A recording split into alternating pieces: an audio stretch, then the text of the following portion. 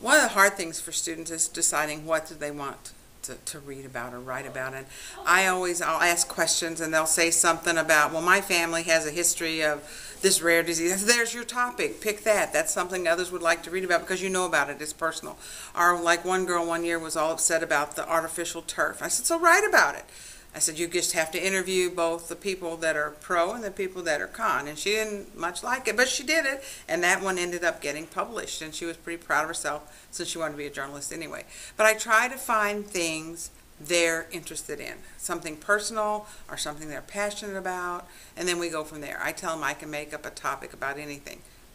And so that's how we start. Another thing that I do with my kids, I do a thing called, when we're picking a topic, I might give them a big category. They pick the topic, and they have to find, I call it just the facts. They find 3 slides. They make 3 slides of information on their topic. And I don't tell them to give me the credible source, but we've talked about credible sources by then.